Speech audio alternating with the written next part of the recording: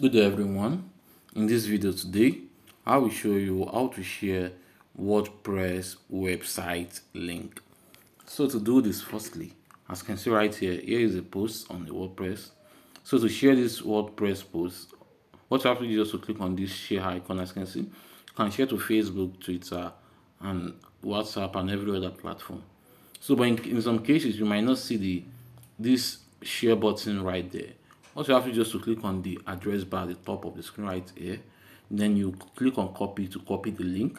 So when you copy the link, you can then go to any app or anywhere you want to share the link to. If you want to share it to WhatsApp, just click on WhatsApp. Then you go to the contact which you want to share the link with. So just try to go to one contact. Then when done, just long press and paste the link. Then you send it to the contact. So with this, you have shared the contact.